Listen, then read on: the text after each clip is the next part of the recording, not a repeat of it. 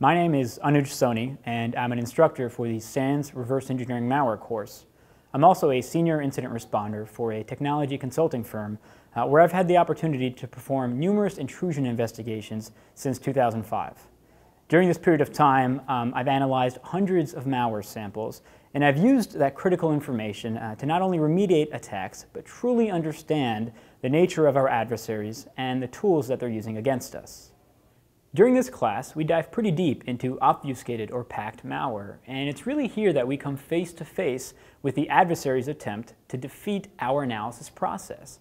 So we work through some pretty tricky examples, and students gain a real appreciation for the challenges associated with reverse engineering. In order to hunt for the adversary, you need to understand the tools they're using to perform their operations. And so we teach students the skills they need to dissect malware, understand its capabilities, and assess its impact. Tracking advanced threats requires that you know what to look for. So this class gives students the skills to rapidly extract key indicators of compromise that they can use to search enterprise networks for nefarious activity.